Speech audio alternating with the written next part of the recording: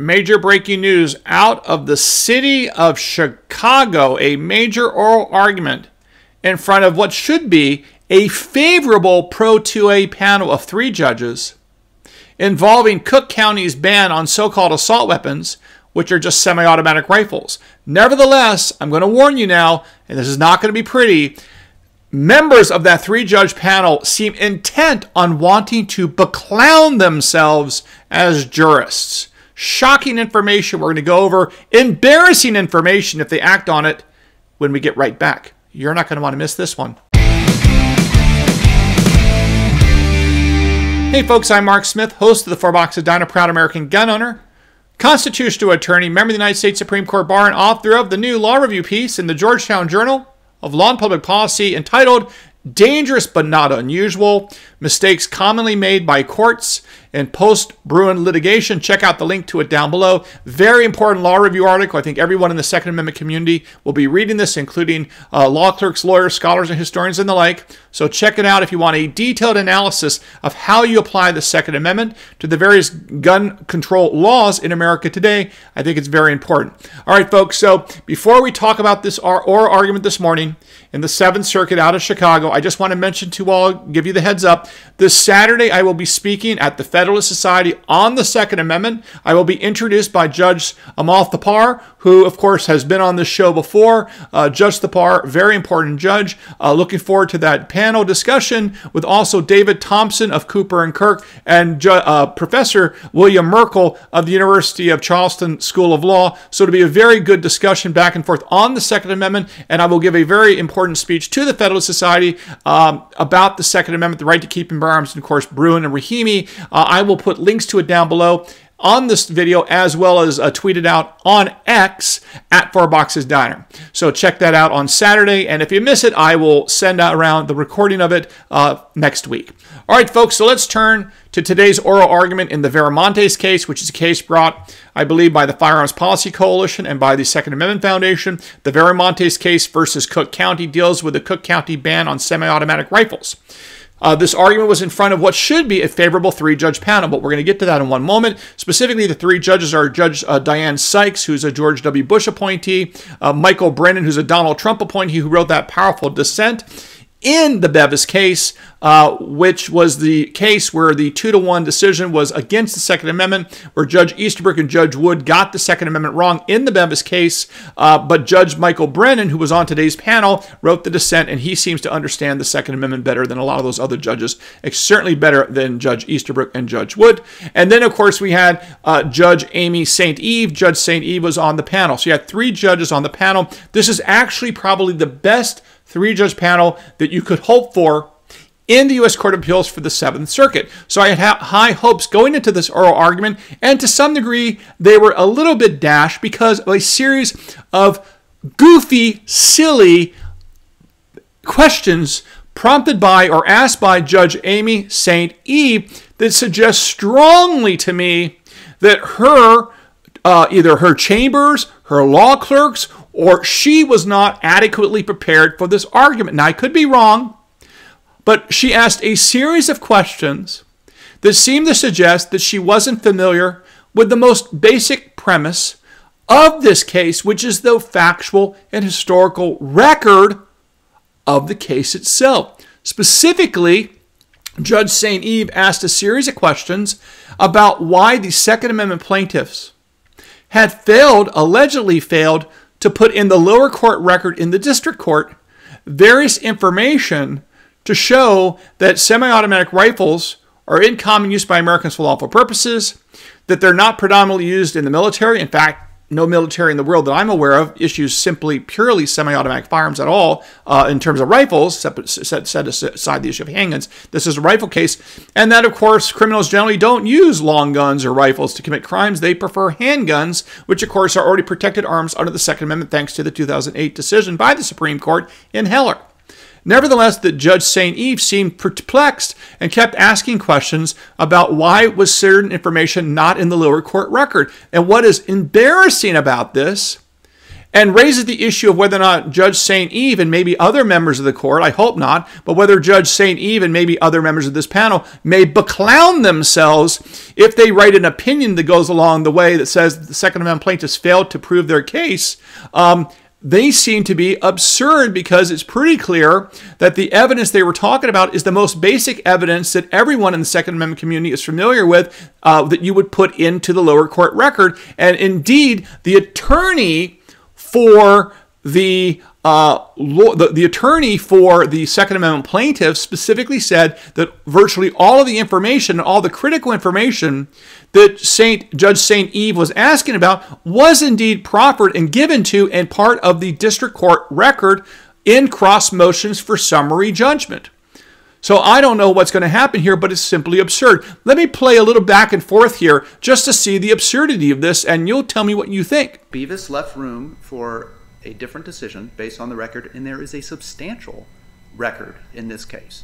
We built a record showing that there is specific military applications for automatic fire involving putting down suppressive fire, engaging in fire superiority, certain military applications for that, and also making clear that the semi-automatic assault weapons, supposedly assault weapons that are at issue in this case, are the type of common firearms that everyday people would use in their homes for self-defense. That is the standard. Well, it's my understanding that there was really no record development on your side in terms of expert witnesses or reports or production of any kind of factual or evidentiary basis for the argument that you're making. Your record, quote unquote, came in response to the other side's Rule 56 statement, as I understand the record here. We produced over 2,000 pages of legislative fact materials in discovery. And just for purposes of this case, these are legislative facts. These are not the sort of facts that are at issue in a typical sort of case. I'm troubled, Mr. Patterson, by that. You say you produced documents, but many of the documents that you're relying on before us weren't mentioned below in the 56.1s. You're bringing them to us for the first time on appeal, which is troubling. And I know you've labeled them as legislative facts, but you've put in surveys, which are so often subject to Daubert challenges, and a lot of materials that the district court didn't have the opportunity to take the first run at on summary judgment. That's not true, Your Honor. The vast majority of the documents we've cited here, we can prevail ignoring anything we've brought to this court for the first time. I have a list of articles that and surveys you're relying on here that you did not cite in your summary judgment briefing. If you look at both our affirmative summary judgment brief, which this court says you can do in Wise-Miller, yes, we put all our legislative facts in the argument section of the brief. And then in response to their statement of material facts, we, again, included over 2,000 pages of materials, including the NSSF surveys. Producing the materials, though, for the district court is very different than relying on them in your summary judgment and presenting them to the district court for the district court to consider. And I find that troubling here. Well, again, this court can blind itself to the materials we're bringing to this court for the first time. The Wallace papers, the Chapman book, the English, the NSSF surveys, the Washington Post surveys, the data about the criminal misuse of these firearms, those are all in the materials that we submitted to the district court. So this is not a case in which, we're blindsiding the district court. In any event, these are legislative facts. The only thing that is required is due process for the other side, notice and opportunity to be heard. They've had that in briefing here. And similarly in Heller, when the Supreme Court announced— I don't have everything sorry, from the summary judgment before me now, but I don't think you cited the Wallace papers or included them in your 56.1s. That's just one example. The Wallace papers are in our 56.1. And the Wallace lethality article is at record 1835. The Wallace myths articles at record 1904. The Chapman articles at record 2327. The Chapman books at record 3116. Just for example, all of these materials are in the materials that we submitted to the district court. We had a response to a specific finding of fact. One of their findings of fact, 270, about automatic firearm. We specifically said that it's useful in battlefield situations which call for suppressing fire. So we did not choose to do experts because it's not required in this context. In Heller, which established this dangerous and unusual standard, the Solicitor General, in its brief, said we would need a remand so we can develop evidence on whether these are the type of firearms that people need. Ironically, the other side in that case was saying people should use rifles instead of handguns for self-defense. And the Supreme Court said, no, we're going to do that here. And what it relied on, when the Supreme Court said that handguns are the most common weapon used for self-defense, it cited to the Court of Appeals ruling in that case, which was decided on a motion to dismiss. The district court cited the Court of Appeals ruling, which in turn cited a survey, a published survey by Gary Kleck, saying that handguns are used for self-defense frequently. So it was the same type of material that the Supreme Court relied on in Heller and Bruin too. All right, so the reason why this is perplexing is that, as you can see, according to the lawyer for the Second Amendment plaintiffs, and I believe him because, again, the evidence he's talking about is really right down the middle, basic evidence that's been around for years. So I'm sure that would have been submitted in the lower court if they said so, and that's what I would expect for a major law firm that does Second Amendment litigation. And the law firm that handled this case, I think the law firms were all very familiar with the Second Amendment. There are no newbies here, which suggests that Judge St. Eve either was not familiar with the record, hadn't read the bench memo prepared by the law clerks assuming that occurred, or someone simply dropped the ball. So I hope now that Judge St. Eve has been kind of educated on the record, she will go back and nail it down. Now, beyond that, assuming that they don't screw that up and think wrongly, based on this record that I heard, that the Second Amendment plaintiffs sandbagged the government, let's move on to the other stuff that was discussed. One of the issues here, as you know, is that the Seventh Circuit Court of Appeals issued that Bevis decision with Judge Easterbrook and Judge Wood. That was the one that Judge Michael Brennan, who was on today's panel, dissented from. So the question is whether or not you apply the Bevis case and the standard they set forth there, or the Heller case of in common use. Now, it's pretty clear to me that the U.S. Supreme Court set forth the Heller case, and that's what you follow in gun ban cases, and the Seventh Circuit simply ignored that and screwed that up. Nevertheless, it shouldn't matter in this case because the three-part test that the Bevis case set forth is clearly satisfied by the Second Amendment plaintiffs. Specifically, that three-part test, which occurs, according to Bevis, at the textual level of the Second Amendment, which is totally wrong, but nevertheless, let's set that issue aside. At the textual level, to show that a semi-automatic rifle, like an AR-15, is an arm, as in the right of the people to keep and bear arms, the Bevis test says, the Bevis court said there is three-part test that must be satisfied by the Second Amendment plaintiffs to show that a semi-automatic rifle, like an AR-15, is an arm in the text of the Second Amendment. Okay? Now, this is not what the Supreme Court said. This is clearly wrong, but with that said, it doesn't matter because the Bevis standard can be met with AR-15s. Why? The three-part test is simply this. Number one, that the arm that's in dispute here, AR-15s, the semi-automatic rifles, is not predominantly a military weapon. Well, again, this is not the standard under the Supreme Court, but let's pretend it is. It doesn't matter because semi-automatic rifles that are pure semi-automatic rifles are simply not military weapons.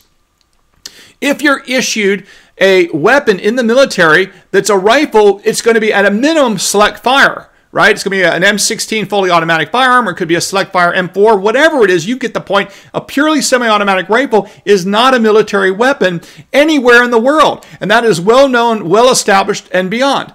Number two, the Bevis test also says that these arms are in common use by Americans for self-defense and beyond. And of course, there's no dispute that Americans own tens of millions of these types of semi-automatic rifles for all lawful purposes, including but not limited to self-defense. There's ample evidence of this, not only by many academic sources, but also by the Washington Post survey itself. And the Washington Post is obviously no friend of guns. And then third criteria, which again is not the legal standard in the real world with the Supreme Court, but it's the legal standard in the Seventh Circuit, because what this 2-1 decision of Easterbrook Wood versus Michael Brennan decided in the Bevis case. The other one is to show that these arms are not used by criminals or not preferred by criminals, which of course they're not, because criminals prefer handguns, which everyone has always understood because they're easily to conceal, but it doesn't matter because handguns are fully protected arms. So no matter how you slice it, even under the Bevis test, which is not the law of the land, it shouldn't be, it's not. Nevertheless, even under the Bevis standards, the Second Amendment plaintiffs should prevail in this case. And that was made argued argued quite clearly. But then again, going back to Judge St. Eve, she then brings up during this oral argument another kind of